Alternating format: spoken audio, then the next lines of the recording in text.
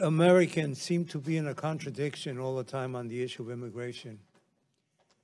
And it's a dangerous statement, perhaps, and if it's misunderstood what I'm going to say.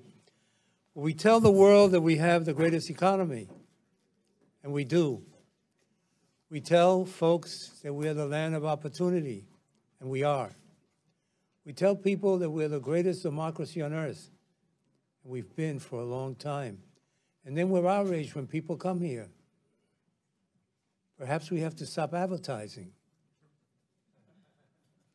We go as far sometimes in this committee as telling other countries how they must behave.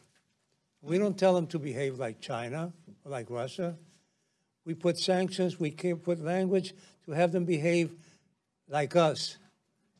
And when people want to come here, we seem to be outraged. Forget about the wall. I'm not going to speak about the wall because the wall is a waste of time. By the time you get through the litigation of the land you're going to take to build a wall, there will be no wall possibly.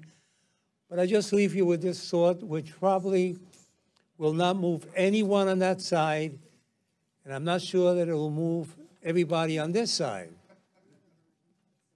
But here's my thought. I come from a state that, in some arguments with New Jersey, claims that beautiful lady in the harbor, the Statue of Liberty.